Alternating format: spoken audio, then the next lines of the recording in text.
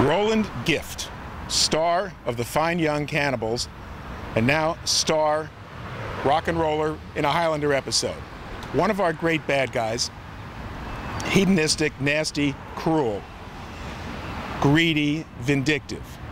We liked him so much that we brought him back for another show and answered once and for all, we hope, the question of what happens when an immortal loses a body part other than his head.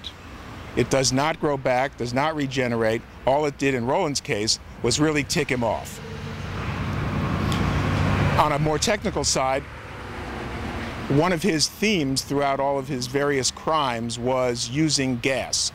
So in the World War I flashback, we desaturated and kind of blued up the actual battle scene so that when he released the mustard gas, the yellow became kind of the dominant color.